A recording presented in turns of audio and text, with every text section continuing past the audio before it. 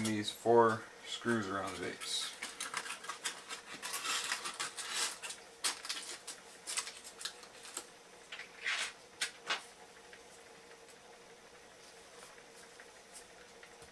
Okay, we're going to carefully flip everything back over. Set it down gently. Okay, so we're ready to take the bottom section off. This has the windings in it and the dead hall sensors that we need to try see if we can fix. Okay, so we're going to very carefully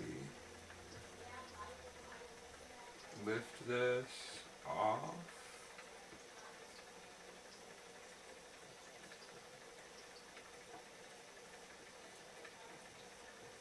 There we go. And it's free. There we go.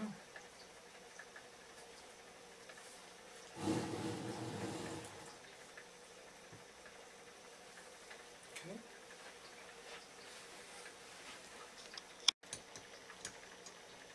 Oh, that's pretty hard.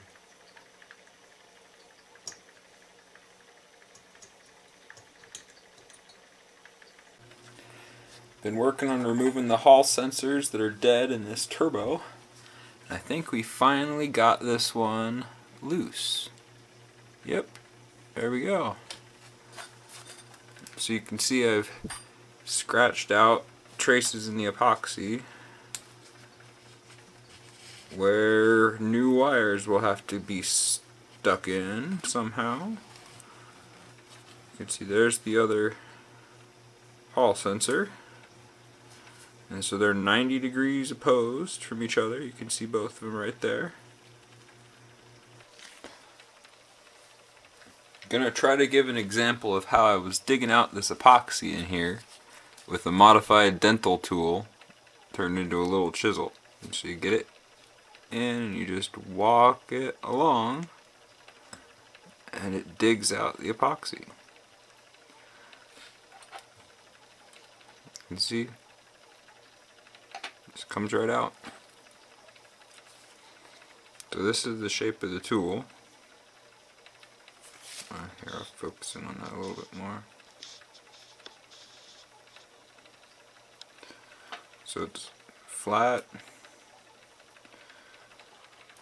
pointed chisel. Working on replacing the circuit board out of this turbo pump that had the hall sensors on it. This is the original circuit board that shows the spot where the hall sensors were. The hall sensors were right in the middle of those little circles. Here's the new sensors, and they line up perfectly on those little circles. So hopefully that's close enough to get the right sort of pulses out of this and get the turbo pump working again. We'll see. I just finished soldering in the new hall sensors, and I think I might actually be able to just use it without putting any epoxy in at all. We'll have to see how the clearances look. There you can see one hall sensor, and this is not the cleanest soldering job in the world, but I did what I could. There's the other hall sensor. You can see the connections. So the top 2 wires are just left free because we don't need to connect anything to them at the moment. So we replaced the hall sensors in here. Got one here and one here. I put the turbo back together.